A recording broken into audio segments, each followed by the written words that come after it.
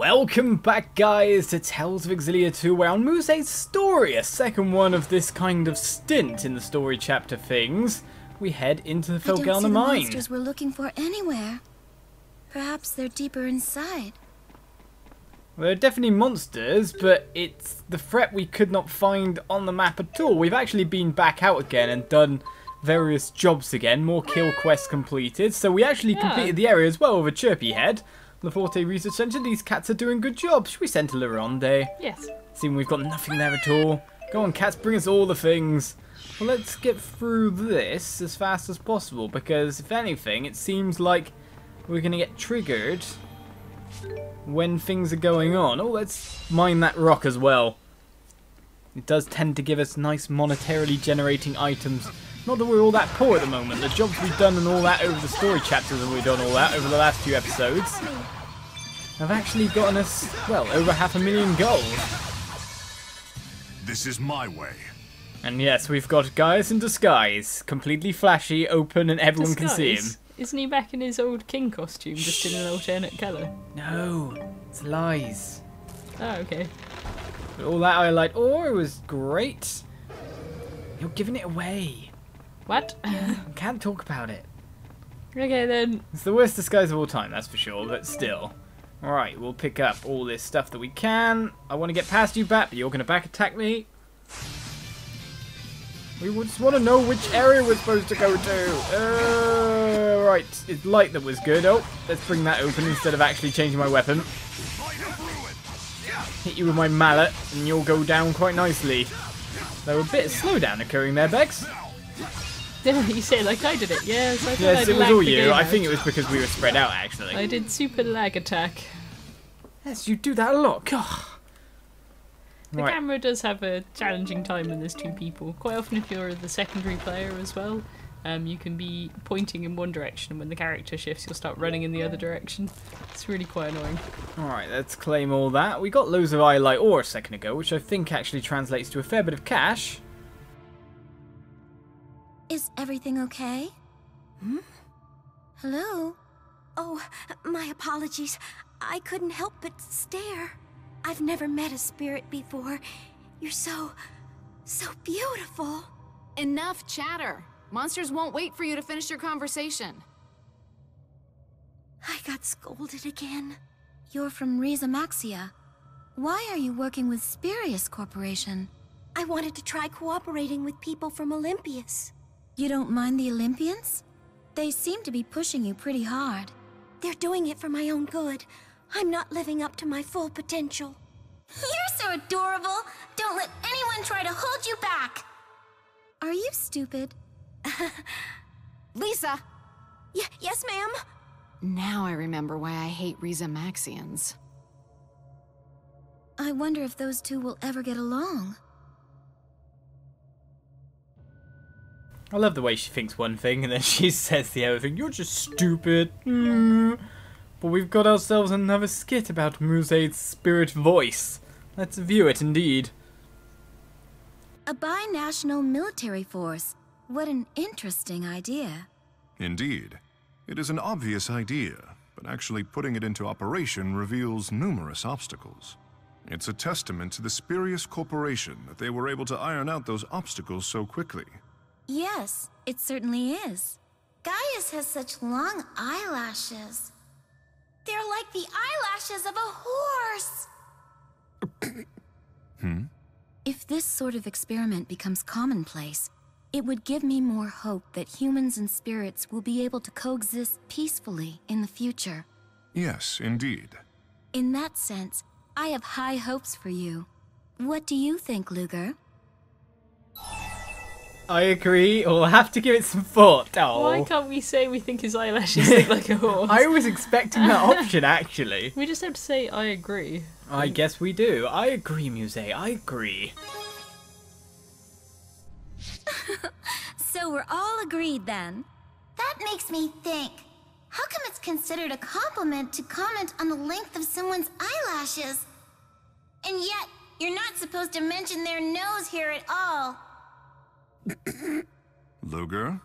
Gaius, is something wrong? No.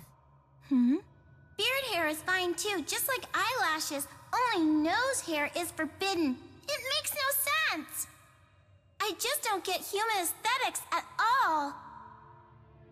She sounds like a Tachikoma from Ghost in the Shell Yeah, she when does she a goes bit, into yeah. that voice. But I just love the thing is she's saying like deep, provocative things, thought-provoking. And then in the meantime, that's what's actually going through her head. I think that's what they're trying to do with the comedy, but still, it's quite crazy.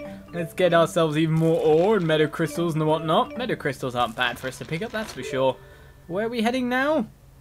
I guess where we fought Hammer Zam on. Was it Moral Zam? Was it Hammer or Moral Zam? I have no idea. One of the Zam twins. That makes them sound like some kind of What's those gangsters. green blobs on the map? Green blobs on the map? Those are, I think, people we often find in random caves. Oh, they're the ones that only give us stuff when we win at the Colosseum, which we're not allowed to do yet, which is annoying. Only sell it to someone strong enough to completely dominate at the Colosseum, despite the fact that we haven't had a prompt in a long time to tell us to go to the Colosseum. Post-game. Probably. Or maybe after chapters, you never know. Let's just get down to where we need to be and think about horsehair eyelashes. Lovely. Not allowed to comment on the nose hair. Your nose hairs are fine, like a horse. I don't know. Let's get through here, because this is the right direction, isn't it? Becca, confirm! Looks like we're getting close. there. Let's hurry up and butcher those things, and then we can head home. How's that a back attack? That's like wrist attack. On But guard! either way, we'll get to work and we'll dispatch these as fast as possible. You're being backed up against the wall there, are you? No, I switched characters, I just realised. Oh, we must because have had of a the random skip. cutscene, yeah. Yes. Cutscenes, for some reason, do that. Remember to carve your own path. Yeah, nothing will stand in my way. I always think purple and green are a good combo. Don't know about you, but always seems so to me. It's nice Halloween colours, I guess. It is. I can never see when I've been swapped, really, until I really look. Until you know. Well, it's because the microphone's exactly in front of where my character thing sits on the screen. Right then, should we go in here and find out what's next? Yeah. Because we know this is going to be our place.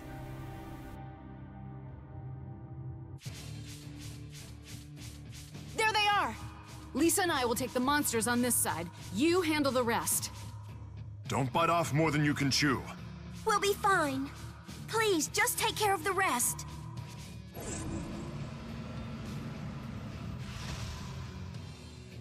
Incredible!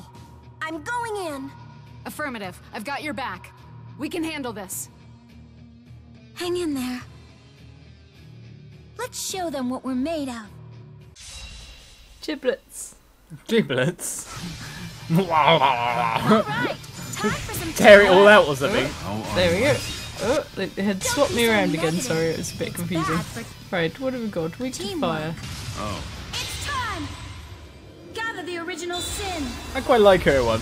It's simple. Emptiness and All the eternity. damage comes at the end. Scatter and crush. Event Horizon! Did that just do 99,000 damage to one of them? I didn't see. Cover me. Okay, I think that's pretty much ended our battle, by the way. But I've got this big one that's still being annoying. To be honest, the worst problem with bats is just hitting them. Yes. Well, it's down. Massive winged rats. How is it still alive? Oh no, wait, that's pigeons. That is pigeons. We all earned this victory. Let's leave it at that. Horsehair eyelashes.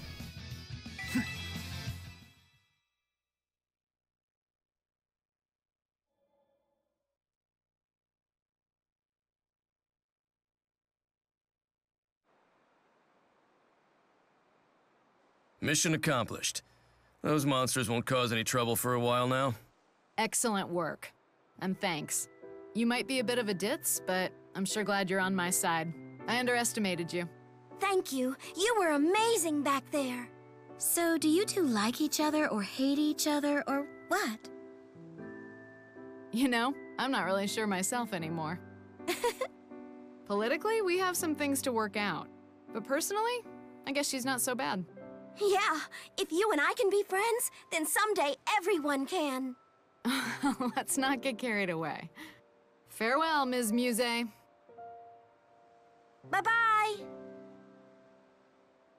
Having a common enemy brought those two closer together.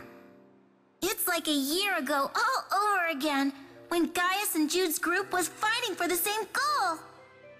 Of course, I was deceiving all of them, so I can't really say that I fought beside them.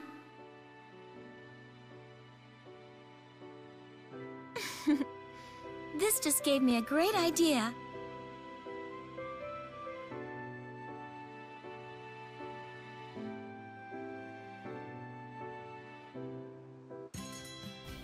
I was slightly wondering what that was all about, to be honest, that story mission. It seemed a bit... Aren't dragons wonderful? They're such big targets that they're hard to miss. Why are you saying that after saying that? But now I see that Muzet's gonna be evil villain. Let's find some kind of bad thing to fight with, I don't know. It seems to be along those lines, so let's head to the job board before we head on finally. Because it seems we've got no more story missions, despite the fact the world was covered in them. I could spend all... I don't care about the breeze layer. Let's report all these missions that we've done in between episodes. And probably see about a billion more appear. We got some silver dice there. Done and done. Show a billion more appear? No. We're stuck with the... Oh no, wait a second. Leave. Yeah. Enter. Yes. Quests. So you can always get them to reappear, as Becca's told me many a time, and I was like, Didn't no. believe me. No. Poo pants. Indeed. Sorry, I apologise profusely. Will we reach our next job level? Yes. So we get ourselves the gold badge without much of an issue there. Dreams of Wood, was that? I don't know. But there, a ton more kill quests to be done. Gold badge now can hand in certain other things like Bullet Fury here. The Talion Abyss Hassle can be completed as well. Got ourselves a ton of things to do once more. So we also need to send some of our cats to Fezabel Marsh. Are they currently still on the way back? They are from Laronde. So with that done and a gold badge earned, as well as a story mission done from Muzet, we check the world map to find no more quests to take. Yep, what a load of poo pants. So it's story mission time, Becca. Yep. In fact, we have to go straight to the apartment. Oh yeah, we could check our mail, I suppose. We could check our mail. Well, we don't actually have any mail at the moment. We could give a load of money to Nova. We could do that as well, yes. Right then, let me give some money. Hello, hello. We have 800,000. Shall I just keep it even still? Yep. 500,000 gone. Great, thanks. You make... Okay, we've got ourselves new mail in the mailbox. So what do we get? Skill tome, mental strength for release, psych free skill, catnip again, friendship potion, more of the love drug. No jacket for Leia. Okay. She needs to wear some clothes, but still. Let's head ourselves up to the apartment. 3rd floor. So after waiting all this time, we finally get to see what the contents of this letter are. Are one of them. The correct one would be better. Okay. But still, let's read it indeed.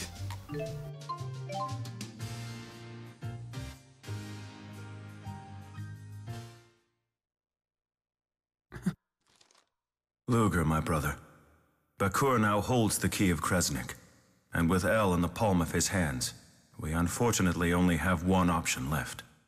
A powerful member of our family must give his life to unfold the bridge to Canaan, and pave the way for another. That, I'm afraid, is the final trial that we face in front of us. A sacrifice to build the Soul Bridge. I'm waiting at Riza Harbor in Marksburg. Come find me when you've steeled yourself. When you know what you must do.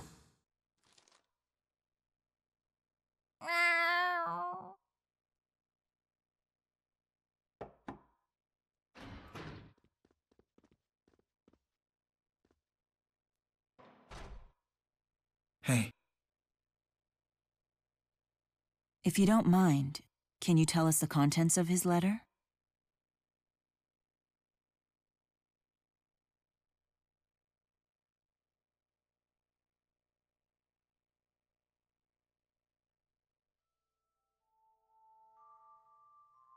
Maybe El had already figured out that a human sacrifice was the only ticket into the land of Canaan.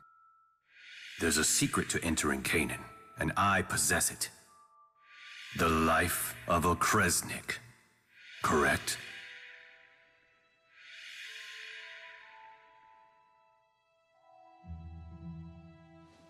She must have concluded that you'd be the one sacrificed to build the bridge.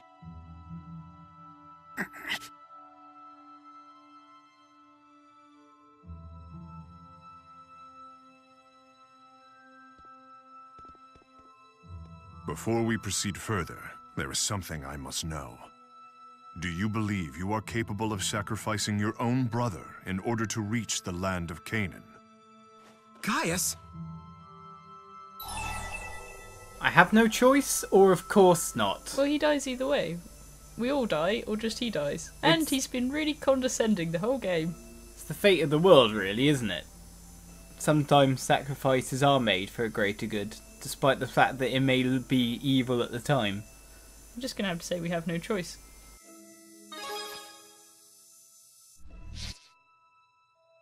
Very well. Then let us go too.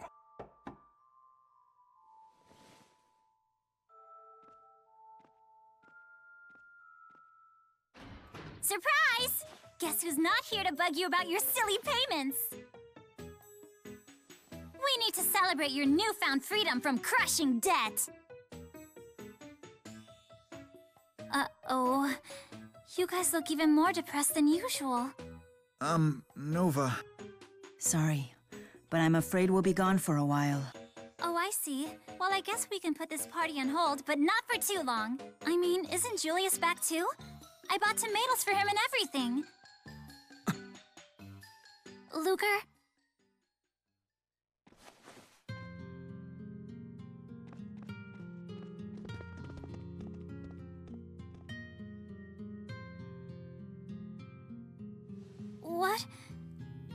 What did I say this time? More about what's going to take place. Well, we could kill her too and then she won't be sad. I guess that works somehow, some way, in someone's brain. We got ourselves roasted chicken in the meantime, so never a bad thing to pick up from on there. So we've got to send our cats off to a different location, one for our job gathering yet again. Man, this game really does come down quite hard on Nova, doesn't it? Because she's smitten with Julius.